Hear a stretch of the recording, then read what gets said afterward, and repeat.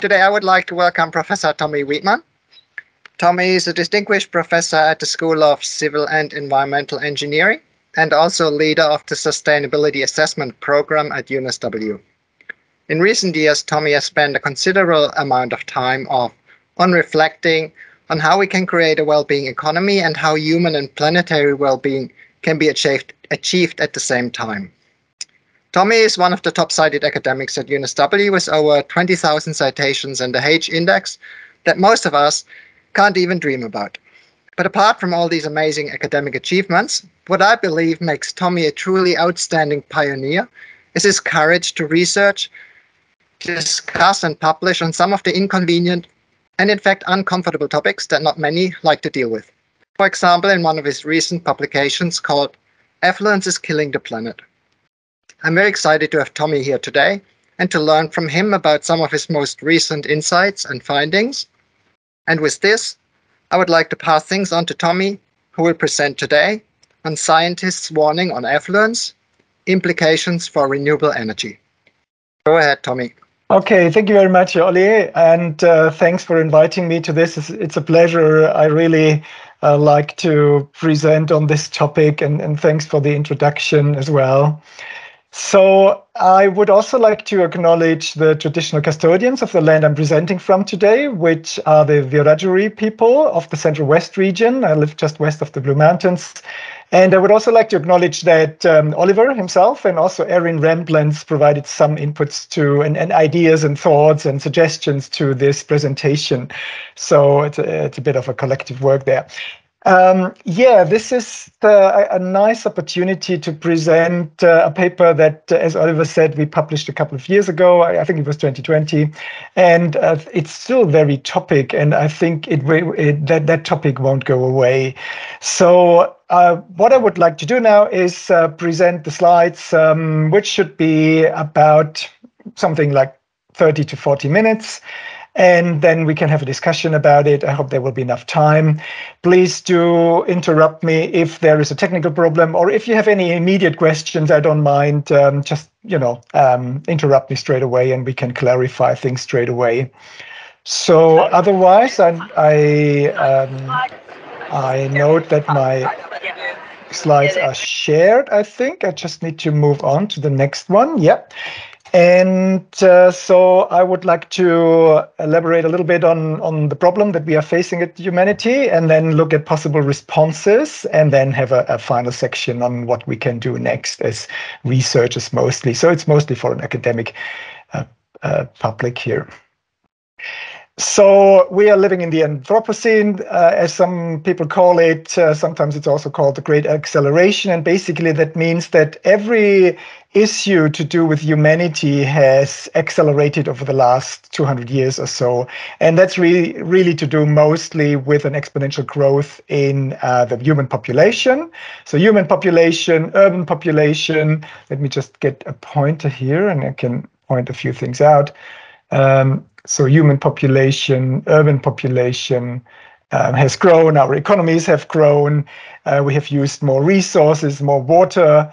We have, produced more cement and steel. We've used more energy, which is maybe interesting in this context with renewable energy here. And all of these are exponentially growing. And we also see, when we look at indicators from the natural world or ecological indicators, we see that the biosphere, that there are impacts on biodiversity, that the surface and the ocean temperature is rising, as we know, and then carbon dioxide and other greenhouse gas emissions are rising in pretty much in line with that. Now, I'm sure you have all heard about the planetary boundaries framework, which was introduced by Earth system scientists back in 2009. It's a very good concept. It's still academically refined, so we will continue to see improvements on that. And basically, the question that was asked there was, to what limits will the Earth system be able to absorb anthropogenic pressure without compromising living conditions of the human species? So how far can we push the Earth, basically, without compromising our own survival? And what was clear from the beginning is that we had already crossed some of those planetary boundaries. That is, we are in a zone of high risk or irreversible damage. And back in the day, there were 4 boundaries already transgressed or in the process of being crossed: climate change, biosphere integrity, which includes biodiversity, land use change, and biochemical flows, which include phosphorus and nitrogen, which of course is mostly to do with agricultural and land use as well. Now, fast forward to 2022, and there are now 6 boundaries that have been confirmed to be transgressed. Just recently, earlier this year, I think that was in April, novel entities was confirmed to have been crossed. That includes all the man-made substance we put into the natural world, so chemicals, but also plastic pollution, for example, which everyone knows about. And just a month or 2 months ago, the green water boundary has also been confirmed as having been transgressed. So there is a new findings there. A few of the other ones are not quantified yet, but apparently, and that's what Erin told us, Professor Will Steffen, who is one of the co-authors there, said at a talk at UNSW last year that a 7th boundary, ocean acidification, that's this one here, is being peer-reviewed as having been crossed too. So there is profound pressure on natural systems from humans. We see this everywhere across the globe. This is just an example from Australia. You have probably seen that in the conversation last year, but it's also being confirmed in the State of the Environment report, which was just published a couple of weeks ago, that we are seeing profound impact on ecosystems. They show sign of collapse. They are in the process of collapsing. And scientifically confirmed are 19 of those ecosystems across Australia, reaching from the Great Barrier Reef in the north to the kelp forests in the south, and then to other reefs in the west, that are in the process of changing profoundly and irreversibly. So there is, and that, that's reflected across the world. Obviously, we have problems in all other parts of the world as well, mostly to do with climate change, but not only to do with climate change. So we all remember the Black Summer bushfires from 2019, 2020. I'm sure that everyone here on the talk was affected in one way or another. There was just no escaping, really. And I'm also sure that for some people that was a wake-up call. It was for me, although I knew about environmental problems since I've been a teenager. But to live through it and to see through it, that's a different thing yet. And it was very clear, this is the world we're living in now. This is here, this is happening, and the only thing we can do to try and do is to make sure that it doesn't get much, much worse. So this is really basically the situation we are in. Just brief update on the IPCC report that was published earlier this year, the 6th assessment report. In terms of greenhouse gas emissions, what we put out globally, it doesn't look good. So this is the curve until 2019, when we reached a record high of 59 gigatons of CO2 equivalents emissions globally, mostly from fossil fuel burning, but also from agriculture and land use, so methane and nitrous oxide emissions. And this had a little dip in 2020 when we had COVID. So around 5 to 7% emissions went down, but then 2021 they went straight back up again. And we are basically at the same level now, and we still haven't turned the curve. We still haven't bent the curve yet. I will talk a little bit more about that. So optimists would point to the fact that the growth in emissions was over the last 10 years was only 1.3% compared to 2.1% the decade before, so that the growth is slowing, but I'm not sure whether that's a lot of comfort when you actually know that the curve has to go down and not just growing less fast. Also related to the IPCC report, that was an accompanying paper that we published, was about, looking over the last 30 years of the main drivers. And again, this is not really new, I suppose, if you know the IPAD equation or the Kaya decomposition of CO2 emissions in this case. So this is the blue-green curve here. It's a bit obscured, but that's basically growing up to this point. And that has been decomposed into the main factor contributing. As you can see, I'll just go through them quickly. So we have energy efficiency, which means the amount of energy we use per unit of GDP, gross domestic product, has gone down. So we have become more energy efficient, but that was counteracted by all the other factors. So that would have reduced emissions if nothing else had changed. Then we have CO2 per unit of energy. This is basically where renewable energy comes in, right? So how much CO2 we release by producing 1 unit of energy. And you can see that this has basically not changed over the last 30 years. It's coming down now a bit more with renewable energy, but this should really be way down low. And then increasing emissions, of course, are population and GDP per population. So this is basically gross domestic product or wealth per person. And you can see that these are both drivers. Wealth or GDP per population is almost twice as strong a driver than population, but both are driving emissions up. And that's why we see emissions increase. There's another picture which I just want to show briefly. This is a longer time span from 1960. It only goes to 2016, but it basically shows the same.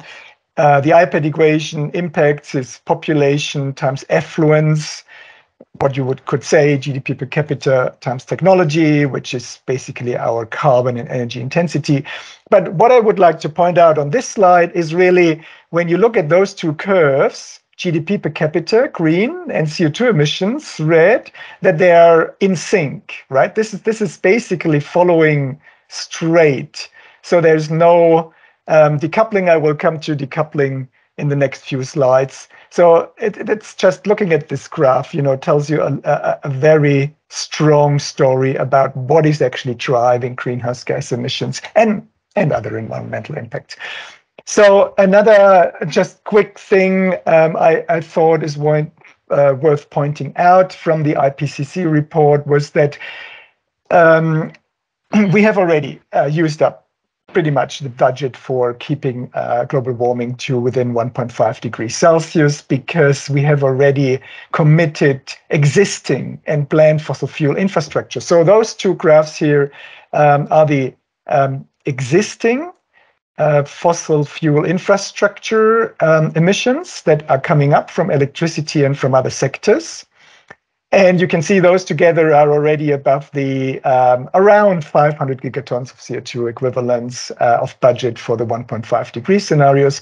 And then on top of that, there are some proposed coal and gas projects that together would then get very close to the 2 degree Celsius scenario. So we have already committed to a lot of warming, and we'll discuss what we should do to avoid that. Here is a curve that's a couple of years old. It's not the most recent one, but I like this graph because it's very graphic. It shows basically what would happen in terms of global warming if there were no climate policies at all. What would happen if we implement all the current policies, and what would happen if we implement all the pledges that were made in terms of net zero emissions from governments, for example, from COP27. So this graph was produced before COP27, and we are a bit further down. So with the pledges, we will definitely get below 3 degrees, but we would still be above 2 degrees Celsius. So just imagine all those curves slightly bit further down.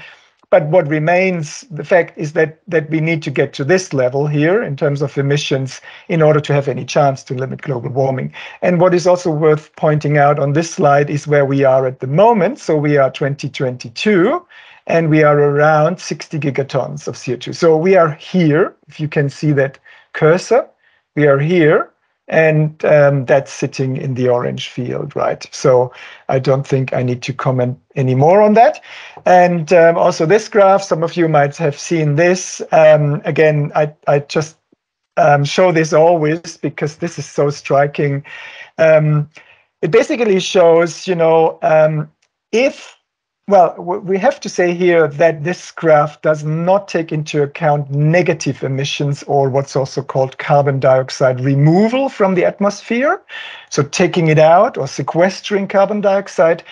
If we put this aside for a moment, but just look at what would have to happen with greenhouse gas emissions if we wanted to limit global warming to 1.5 degrees Celsius, then if we had started reducing our emissions 20 years ago, around 2000, we would have had to mitigate with about 4% per year. That's already quite difficult, but it would have been, still feasible. Now, we haven't done anything for the last 20 years globally. Basically, we're still growing emissions, or we're still at this level. So that means that obviously we would have to reduce much further now, something like 18% per year.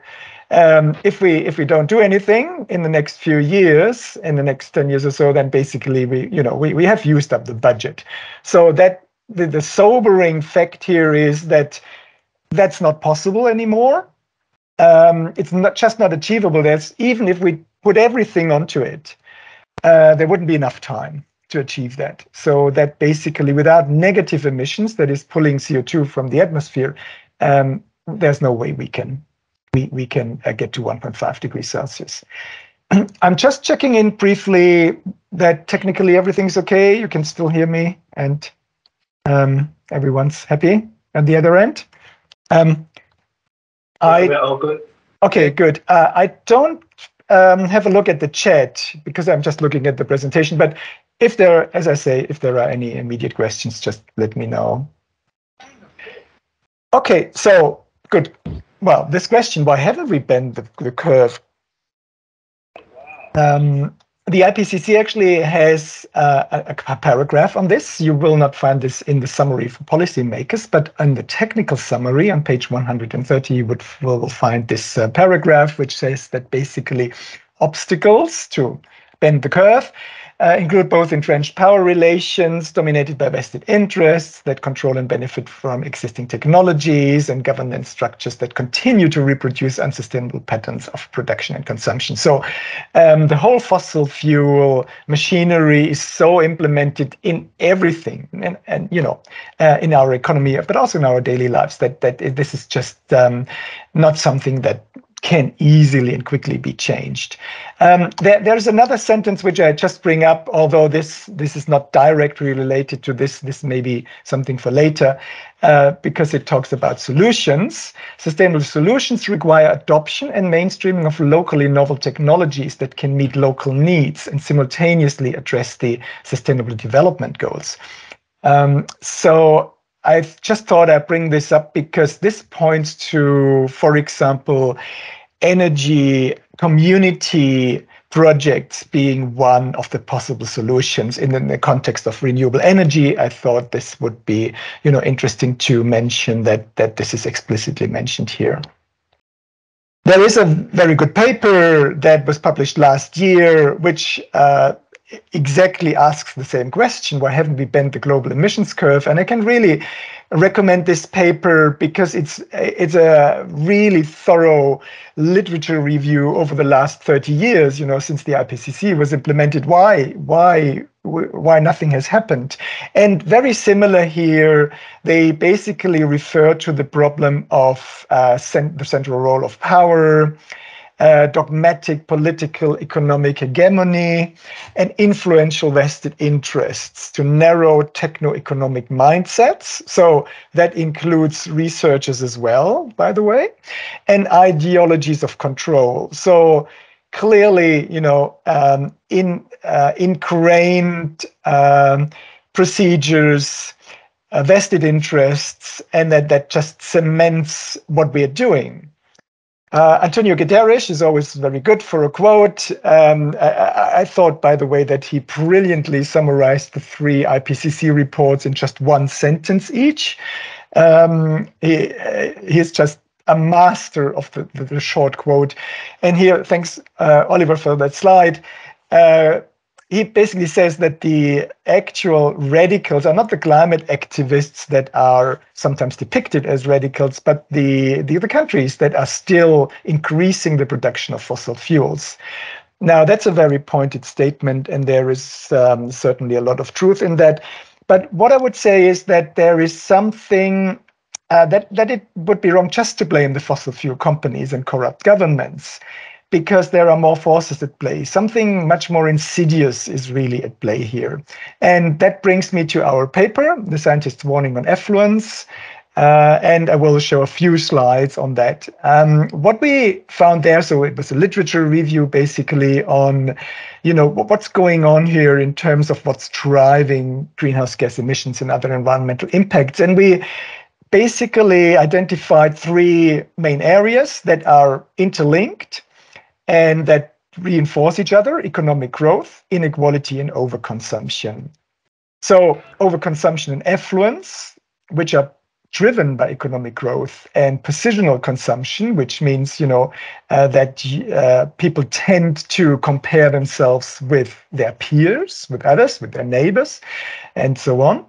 That this actually drives consumption and environmental impacts, and it does so disproportionately. So in terms of inequality, the top 10% of income earners are responsible for 25 to 43% of environmental impact. So that's not just greenhouse gases, that's other impacts as well. Sorry, was there a question? Half of aviation emissions are caused by the top 1% of income earners. I didn't understand everything. I just understood top 1%. Maybe we leave questions to the end, because I think we would run out of time otherwise. That's Oliver. Yeah. Okay, it was just a bit of an acoustic problem there. So you will find different statistics probably. One striking, another one is that 1% of the top income earners produce half of the global aviation emissions. So that's another really interesting finding. By the way, every one of us listening to this, I guess, I'm not 100% sure, but I guess that we are all within the 10% range, because Australia is a wealthy country compared to global standards. And so we're all the affluent persons who use up the resources. But also, so when you look a bit further and dig deeper, the idea that we could decouple environmental impact from economic growth is bound to fail. That is quite clear when you look at what happened, the graph that I showed before for greenhouse gas emissions, what happened over the last 30 years, or you can do this for 50 years or longer. There is just no such decoupling. Couple of slides on decoupling just to clarify exactly what we mean here. So that's basically the idea that we could continue to grow economies, so have rising GDP, but at the same time reduce environmental impacts or resource use. If that's growing slower but still growing, then we would call it relative decoupling. If it's actually falling, we would call it absolute decoupling, and that's what we are striving for. But we would actually have to have sufficient absolute decoupling to get below our planetary boundaries, right? We would have to reduce emissions fast enough and other impacts so that we actually get back to within planetary boundaries. So in the paper, we have this graph which shows just 3 lines. Again, global gross domestic product, that's the orange line. And then we have the blue dotted line are the global CO2 emissions from fossil fuel and industry. And you can see there's relative decoupling. So relative decoupling is happening. And some countries have actually absolute decoupling. So Australia, USA, some European countries. There are some 20 or so, and that's all in the IPCC report, that have actually achieved absolute decoupling. But at the global level, this is still going up. That's only relative. It's not sufficient. There's no way that this is fast enough. And then if you look at other things, and this just as a proxy for other Other environmental impacts, we have here listed the global material footprint, which is basically total global use of raw materials that just grows in line with GDP. There's no decoupling whatsoever. There's a couple of publications on this. That's just one report that came out from the European Environmental Bureau. Timothy Parikh, first authored that. He's very active in the degrowth field. And they looked at different environmental impacts and found that there is either no decoupling at all or insufficient decoupling as for greenhouse gas emissions. So, the paper that I referred to and Oliver referred to, if you don't want to look at the actual scientific paper, there's this conversation article as well. And I'm just showing this because my co-author Julia, or our co-author Julia, she found this picture, and I found this picture just very, very telling. I thought this is just excellent. When you look at consumerism and how the relation between consumerism and the natural environment is, then I think this picture says it all. Again, Oliver, you sent me a paper here which I didn't know, but that was just published, a couple of months ago, where they looked at the willingness of people to reduce their travel consumption in the, relation with COVID-19. And they found that affluence represents a major barrier to low carbon transition, because people who are affluent still want to travel. They don't actually want to give up their travel. So that is a real barrier, right? Flying is a case in point. So policies must address overconsumption associated with affluence as a priority, which brings me to possible responses, mostly policy responses. I had the slide, I wanted to say possible solutions, but I don't think that solutions is the right word, because solutions, there is no one solution, there's no silver bullet. There are responses, and that might help. Solutions will have to come from many different things. So the IPCC, for the first time, included a specific chapter on what is called demand-side mitigation, and found that reducing demand and consumption can save between 40 to 70% of emissions in 2050. So that's very substantial. We are talking about things like walking and cycling, active and public transport, less flying, of course, sharing living space and products, plant-based diets, and so on and so on. So all of this together, which would amount to profound lifestyle changes if people were to do that, and would actually lead to substantive reductions. Not, it's not sufficient, but it's a big part. So, but they also say that it would require systemic changes across all of society. Now, why is this relevant in the context of the IPCC when you assume that there is less demand, or maybe even less economic growth, or maybe even no economic growth? Then all the mitigation challenges are very clearly reduced. And that's very simple, straightforward, it's common sense. If you use less, for example, less energy, then you need less solar panels or fossil fuels or whatever it might need to generate your energy. So of course, then everything becomes easier. But what is common sense to most of us is not necessarily what people are looking at. So that, just very briefly, I don't want to spend too much time on that, but that's all the IPCC scenarios. As I said before, all of them are assuming negative emissions. Are necessary so that we can limit global warming. And Lawrence Kaiser and Manfred Lenzen together have shown that if you assume degrowth, I'll talk a bit more about that, but basically no economic growth or shrinking gross domestic product, then only then you would actually be able to get to scenarios that are all in this range, where you would need not so much or none even negative carbon dioxide removal. So if we assume a degrowth scenario, then we would not have to rely on high energy GDP decoupling, on large scale carbon dioxide removal, or high speed renewable energy transformation. which is what all the other scenarios assume. And the reason is that all the other scenarios assume continued economic growth of 2 to 3% per year. That was just a given. But now we're starting to see that people are thinking outside the box and assuming that maybe we need to change that thinking. Mark Diesendorf, our colleague from UNSW, did some modeling on his own, and he basically confirmed that there's no way we are able to achieve halving of global emissions, CO2 emissions by 2030 with technological change alone. We would basically also have to halve our energy consumption.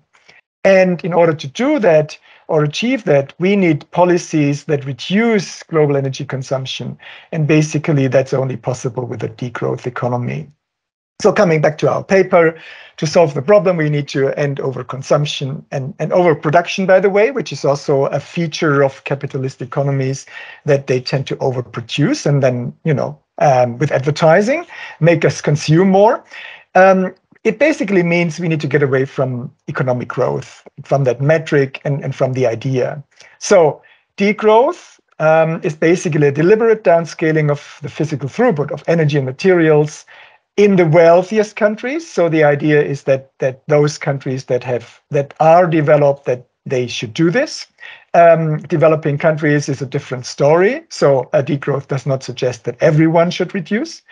And then there are a few different proposals. I'll have a slide on that, but all of them ignore GDP, and that ignoring GDP is what we need to do. So that's not new at all. Even Simon Kuznets, who invented GDP in the 1930s, almost 100 years ago, said it should not be used as a measure of welfare. Bob F. Kennedy in 1968 had a very influential and very interesting speech about GNP or GDP. It's effectively the same, where he said it measures everything except that which makes life worthwhile. That speech, if you don't know it, there's the link. I can give you the link. It's really very interesting to read.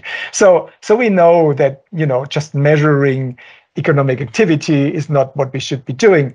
And if you correct GDP by the detrimental environmental impacts like pollution or detrimental social factors like poverty, if you subtract that from the GDP, everything that's bad, and if you account for the actual indicators that contribute to well-being, then one of those indicators that does that, the genuine progress indicator, actually shows that we have, already decades ago, we have flattened that curve so that actually human well-being has not increased.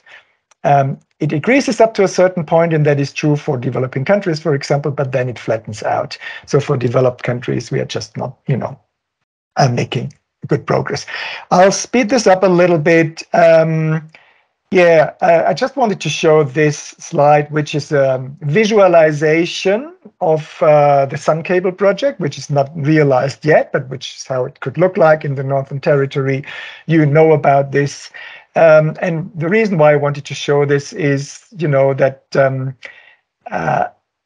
when we are getting to this scale, and we know that this scale is required if we really want to fully decarbonize our economies, then this is just gigantic. And of course, there will be other impacts as well. We might be able to pull this off and reduce our emissions substantially. But of course, you need land area, you need the materials to do that, you need an industry, and you need economic growth to really pull this off. So your colleague, and I don't need to say much about that, because you know that as you looked at the aluminium requirements, for example, of the renewable energy transition, if you really go to the terawatt scale, I think we have just surpassed 1 terawatt. You probably know this better than I, and I think the predictions are that we need something like 70 terawatt to get to limit global warming. So a project at this scale just need massive inputs, material inputs, and the aluminium in this case, so it's just one example, needs to be produced with something, and if that something is not renewable energy, then there are CO2 emissions, and that's the case with everything, with electric cars, with power lines, with wind energy, with everything. So to really ensure that this doesn't blow our carbon budget is difficult if we relentlessly keep on growing.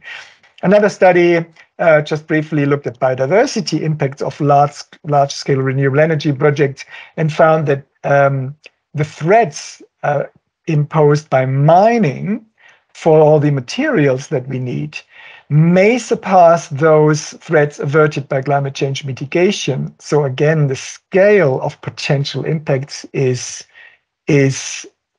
large, probably too large, one could say. So coming back to policy proposals again and to what we could do. So I mentioned already there are different ones. They have different names. A growth basically means agnostic to growth. So just don't look at GDP, which I think is a good idea. Post growth is, getting past this point. Managing without growth is pretty much the same. Steady state economy, degrowth, they all ignore GDP and they focus on environmental and social well-being. So the idea here is, and that brings me to the donut economy, which you probably have heard about as well, is to prioritize ecological well-being and social well-being. So the donut economy basically suggests, and this was introduced by Kate Raworth in 2017, that we should not fall below a social foundation. That is, we have certain social indicators that we need to meet, like good health, good food, and so on, like education. So we should achieve that. But we should also not go beyond an ecological ceiling. So we should not surpass our planetary boundaries. So basically, we should try and keep our economies, our lifestyles within the donut here, within that green band. And in the paper, we summarized all the approaches that we could find by the time, so that there's a table which can be summarized as follows. When you look at the different proposals, then we have categorized them into reformist approaches, which are a bit more moderate, you might say, and radical approaches. So the reformist approaches pursue those ideas here. Basically, they assume that necessary changes are compatible with existing centralized states, and capitalism can be achieved with and with reform, so that the systems that we currently have can be reformed with strong environmental limits and social justice and policies. An example of that is the well-being economy, and I have a couple of slides on that as well. More radical approaches say, well, we probably have to implement more radical changes. We have to increase the social control over political and economic processes. So that puts more emphasis on grassroots, either with a democratic state, so you would call this eco-socialism, or without this state, you would call this eco-anarchism, but putting more emphasis on participatory democratic movements and so on. So examples here are individuals who do this by themselves, transition initiatives, eco-villages who just basically decouple themselves from the economic system. So practical policies that have been suggested or trialed, shorter working week, strong social and environmental policies, universal basic income or services to help with inequality, stabilizing population, ideally decreasing population, and then investment in green infrastructure, of course, more localized manufacturing. I'll skip this in the interest of time. That was some modeling done by Graham Turner, who basically said, yeah, only, if we achieve these things, we can actually avoid collapse. Again, Mark Diesendorf had published that in the conversation. His idea is very similar. He adds taxes as important, like carbon tax or environmental taxes, job sharing, and then, of course, the other proposals. So a few slides now, just briefly, how this has been taken up around the world, the idea that we could, degrow or different systems. So this was published, a website by the Friends of the Earth in Europe, just 2 months ago or so, where they basically said the disease is the growth-based economy and the treatment is basically tackling overconsumption and developing models that are not continuous in economic growth. The IPCC is very conservative, as you know, especially in terms of policy recommendations. You will not find specific policy recommendations in the summary for policymakers because that's not what the IPCC does. But the word degrowth is mentioned 15 times in Working Group 2 report, and it's mentioned also in the mitigation report. And so it's acknowledged that there are ideas that might help with mitigation. European Environment Agency has come out with so that's the body that advises EU politicians and decision-making bodies on policies. They came out with a briefing on growth without economic growth, where they basically, say that decoupling may not be possible, that post-growth and degrowth are alternatives to mainstream economics that offer valuable insights, and that this is something worth pursuing. And they also put out the different scenarios. They're imagining sustainable futures for Europe. They have different scenarios. One of them is called Ecotopia, Imaginary 4. And that's basically a degrowth scenario where it basically says technology plays a role, but is not the solution by itself. Consumption and resource use are being scaled back. And that bottom-up decision-making processes become more important. So the European Union, or in Europe, there is a good discussion already going on. Even the OECD, as you know, the wealthiest countries in the world, normally the proponents of strong economic growth, have on their website in a report, in this report, conceded that we will not meet the challenges using the tools of the last century, and that we will probably have to think about something else than growth. I'll skip that one in the interest of time. Although just the headline by itself, only radical is realistic now. That's a think tank from Germany who basically say we should do more carbon rationing. That's the only thing that helps now. But another proposal, the Wellbeing Economy, the Wellbeing Alliance, is a partnership of governments that basically share expertise and transfer policies that are good for the environment and for society. So the emphasis really here is not on economic growth. It basically says it doesn't matter what happens to economic growth, but what matters is that we have a good environment and good social policies. And there is this movement, there's an alliance, and there are 5 governments that are currently implementing this actively. And if you look at those countries, Scotland, New Zealand, Iceland, Wales, and Finland, you might note that 4 of those 5 countries, all except Wales, are governed by women. And I'll leave the interpretation of that fact to you. In New South Wales and in Australia, a white paper came out in April in New South Wales on a well-being budget for New South Wales. So this is basically looking at different spheres of well-being, from individuals to societal well-being, which puts a strong imperative for ecological and social sustainability. So that talks about indicators measuring things like happiness, life satisfaction, wellness, and so on and so on. So this is a good idea to implement. And in fact, at the federal level, Jim Chalmers will introduce a chapter on well-being in his new budget. So this is a small step, but it's actually, or maybe you could say it's a big step, because that's the first time something like this will be included, where there will be metrics on well-being and not just on economic growth. And yeah, actually, I think it's actually a big step, because it does change, the existing paradigm. So I'm just conscious of time. What next? from our paper, we basically said, there's a need to focus on sufficiency lifestyles. So how can we change? How can we get away from overconsumption and from economic growth? And we had a number of questions listed here that could help to overcome some barriers of transformation.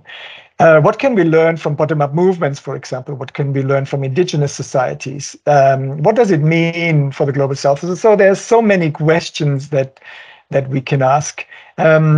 This paper here that I mentioned already, Why Haven't We Bent the Global Emissions Curve? They also have really good summary points, which I can recommend.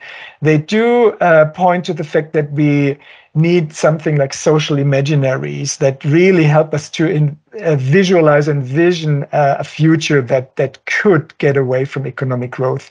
And at this point, I would like to call out the Simplicity Institute. It's just one of the think tanks. It's not the only one, but here in Australia, Samuel Alexander and others have done really good work in trying to demonstrate how life in a degrowth economy could actually look like. So there's this video series on YouTube, but there's also books by Sam and others like a Degrowth in the Suburbs, for example. So there's really good material that helps to show how this could be realized. And of course, there's no question that this is a long process.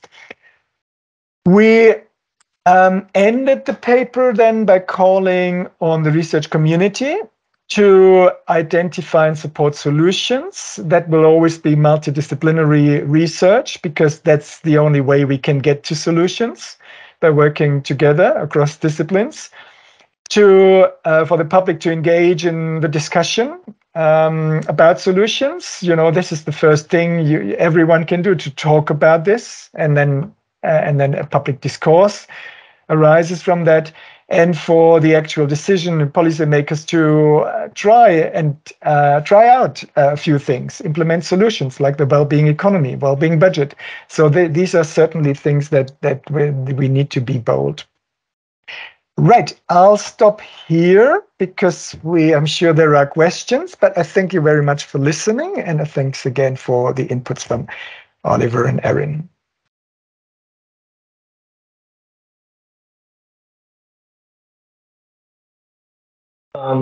Oliver is online. Yes, I'm online. So, On host? Yeah, okay. Please. So I'm looking just at the chat window here, and I've got the first question is coming from Louise. And Louise asks, what is your view on the concept of sustainable economic growth? Is there such a thing? I mean, you kind of partly answered it, but maybe you can add a little bit to that. Oliver, can I add to the question just to sort of not waste time? Yeah. Tommy, thank you so much for your presentation. It's really, really valuable.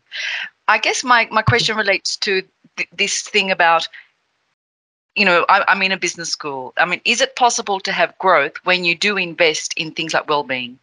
So we're talking about, child care, early child care, health, education. If big investments in them will provide, I imagine, will grow the economy. I'm just a bit confused about how you can have a well-being focus without growth. Yeah, there's always a bit of a trade-off here. And I think the evidence points to the fact that you can achieve a certain level of well-being, and you need economic growth for that. So if you start with, at the beginning, as it were, or with developing countries that are, have a much lower level, then clearly the best way, at least so far, to achieve, to get out of poverty, for example, or to achieve a certain level of health and education and well-being is by growing the economy. So at least that was what happened in the past, and that's why those countries are obviously striving for economic growth.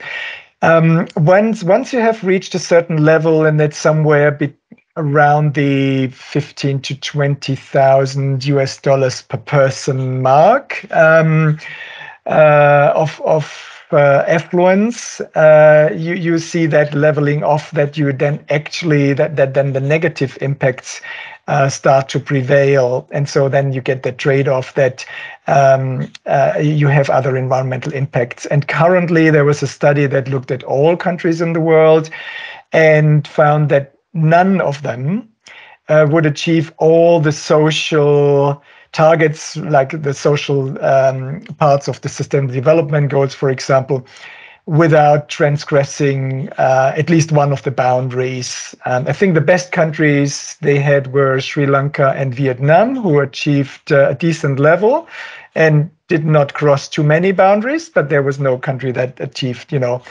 all the good things and didn't have the bad things. So yes, a certain level of investment and growth is probably necessary to achieve a certain status. But that status is much lower than what we have in developed countries. So developed countries, I don't know the exact numbers, but we are probably something like 50, 60,000 US dollars per person on average. And so we are several times, like 4 times higher than we would have to be. And that's why the suggestion that we, in the developed countries at least, we can scale back, and we have to scale back. Yeah, I hope that makes sense.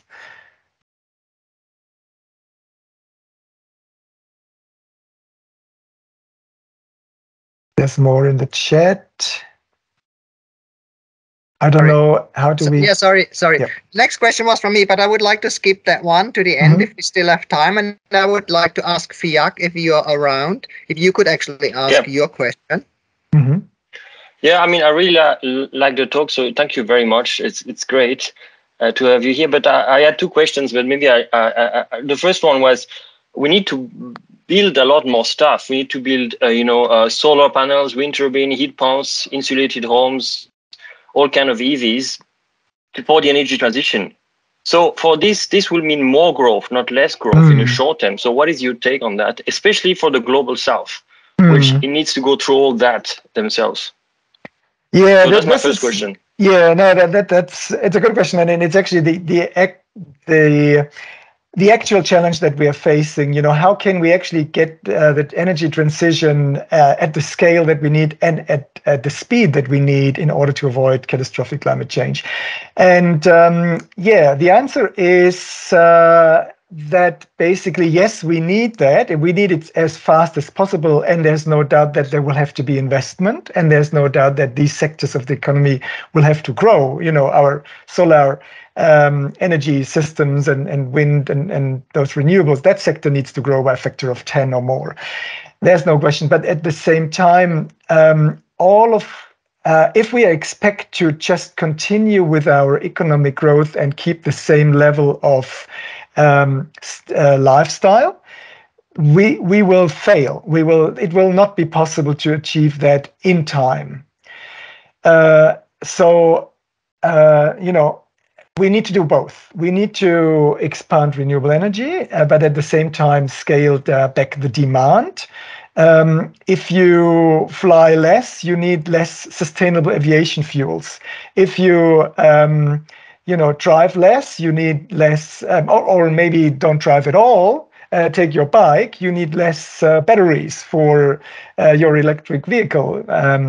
If you insulate your home, you need less solar panels on your roof.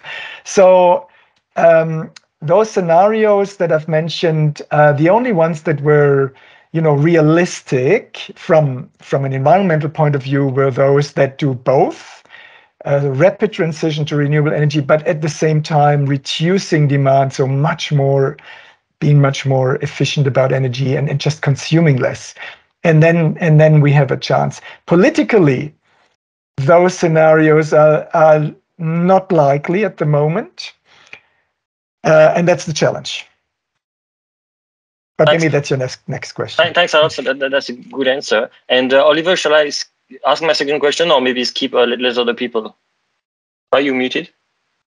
There are not too many in the chat, so maybe we can... How about we move forward, and if there's time, you ask your second question? Okay. Is that okay? Hey, Bronwyn, are you around? Would you want to ask your question? Okay, maybe I asked a question then for Bronwyn. Great talk. Thank you so much. I totally agree. Fabulous talk. What do you think would be the most important aspects of a city-level donut economy experiment? Oh yeah, that's a good one. Yeah, and actually, we have a project that looks at city level environmental footprints and how we can stay within planetary boundaries for cities. Yeah, that's a good one. Obviously, you know, at the city level, you can implement things. There are certain things where you have more control than over others, and one thing where you have control is transport. So doing everything to support active and public transport is certainly a good one. That would also help. Yeah, and just with planning, you know, if we can avoid making trips to work, if we can work from home, or if we can work closer to home, if we don't have to drive that far, and if we can do that with a bike, then yes, that makes a very big difference. So transport is one. Electricity, ACT is a good example. They have switched to 100% renewable electricity. I think councils can do more. Where it's a bit difficult is, you know, the overall level of consumption, because the problem is if you earn a certain income, then which you need to live in Sydney, for example, then you're going to spend the money. You spend most of it on your mortgage. You can influence that a little bit on where your bank invests and which bank you have. That makes a big difference, actually. But councils cannot do so much about that level of consumption, but they can offer things like sharing, tool sharing, material sharing, you know, maybe a bit more urban agriculture, local food production, yeah, things like that. So this is where local governments can maybe try and make a difference. Thank you. And maybe I could just add a real comment, is I feel like your talk gave a really great basis for bridging a sort of a technical data-based persuasion case with a new narrative, and that, you know, donut economics is one place where both of those things can happen, and you're sort of pointing the way in really useful ways. So thank you. Okay, thanks. All right, so the next question is from Andreas Pusch. Andreas, are you around at all? If yes, or if you're available to talk. If not, then I'm going to read this question. Have you thought about hang on, what is this? Physiocrat approach that starts with the acknowledgement that Earth belongs to all of us and that land should not be owned by individuals. To me, it seems that general ecological and human well-being won't be possible without that. So yeah, good point. So that was not part of the specific paper of my research, but generally, obviously, you know, there is a point that you could make that our relationship to nature has changed over the last few decades. We have become more disconnected from nature, and we are probably more focusing on our financial well-being. We are more in a technocratized world than in nature. One thing we put out as a question is there something we can learn from indigenous communities, you know, those that have lived with nature over very, very long time periods? And obviously that must have been sustainable. Otherwise, it would not have been possible to sustain it over that time period. And I think that's where it overlaps. And yes, there is I know that there is a discussion also going on about just whether we need to change our whole worldview, you know, the westernized worldview of how we view the world and how our relationship is to nature, how we think we relate to that. I'm not sure whether it answers your question, but there's certainly this discussion, I think, which is important to have as well, because many of the drivers of our behavior come from the way we view the world and our relationship with the natural world. So I think we're coming to the end of the time. Kai Wen, do you maybe want to close this Or is it okay to go one more question? Kaiwen, what do you reckon? I think we still can go for another question. I just see the question from Howard about war footing. So is it a good analogy? That is, do we basically need to think as if we were in a war? In principle, yes, sort of, I would say. At least if you think about the scale of effort that is needed. So during wartime, you say you put all the efforts into, well, trying to win the war or defeat the enemy or whatever it might be. It's very interesting what's happening in Germany at the moment because of the war in Ukraine. Well, and in other European countries, but Germany is the one that is most reliable on Russian gas, as you know. That gas might not be delivered at some point. Winter might be very difficult. So there is, and there's a new government, red-green government, who want to get away from fossil fuels as well. So very difficult decisions that they have to make. Obviously, switching to 100% renewables would be the answer, but you can't do that in half a year or in a year. So what do? You have to ramp up coal-fired power stations again. But what I'm saying, yes, when you get into a situation where you are confronted with immediate problems, where you really need to act fast, then you need to throw everything at it. And that's basically, it comes to a warlike effort to combat climate change. You really need to focus all the policies, all the activities onto that one goal. Hopefully not forgetting about other goals, but to do that effort. So I know that some academics have actually written about it, including Mark Diesendorf, who said basically, yes, we need to have a wartime mentality when it gets to combating climate change, just because it's so urgent and we're running out of time. I think that's a good point. We are running out of time. You just said it there. Good note to end on. Hey, Kaiwen, maybe you can close, and if Tommy and Kaiwen, if you could stay on just a tiny little bit afterwards for a very quick debrief, is that possible? Yeah, that's great. Okay, thank you everyone for attending this great talk. Thanks, Tommy, for the presentation. It's great that we have 15 people attended, and I see a lot of them from outside UNSW. That's great. And we will put the video shortly online. You can promote again, sending to your colleagues, your partnership, to see this great talk again. And I can see we still have a few questions we didn't answer. You can reach to Tommy directly or direct your question to me. I can send to Tommy to answer. Okay, thank you again for attending. See you soon. Thanks, everyone.